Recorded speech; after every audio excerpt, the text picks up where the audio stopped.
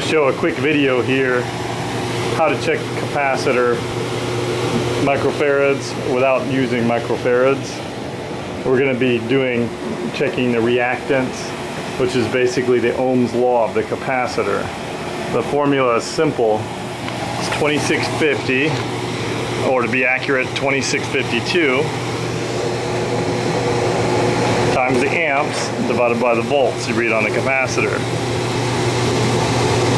2650 times the amps divided by volts equals UF.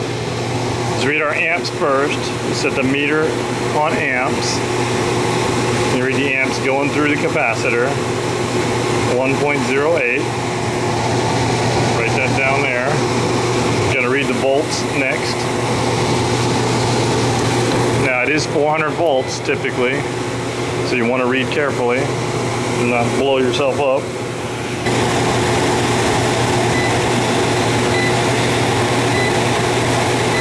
So 363 volts.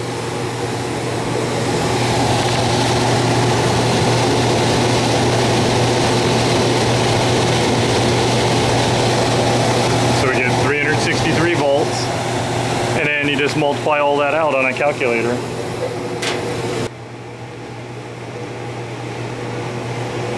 $26.52, but 50 is fine, times 1.09 divided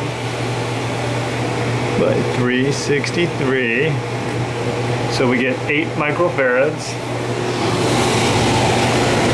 And our capacitor is supposed to be 15.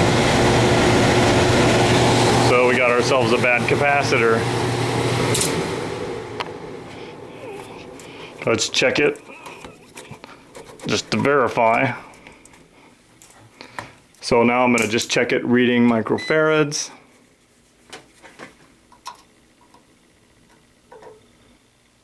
There you go, 8 microfarads.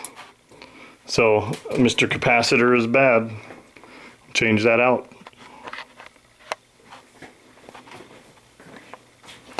So you can read these capacitors, either shut it down, pull the wire, use your meter, or use your reactance formula, which is basically Ohm's formula.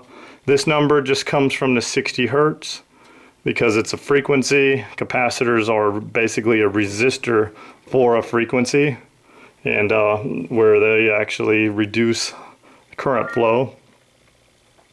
And so we just got to memorize the 2650 times amps divided by volts. If you get it wrong, you'll be way off. There's really only one way to multiply that out.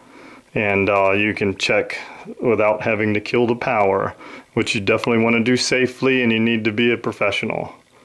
I hope you like watching the video. Thanks for watching.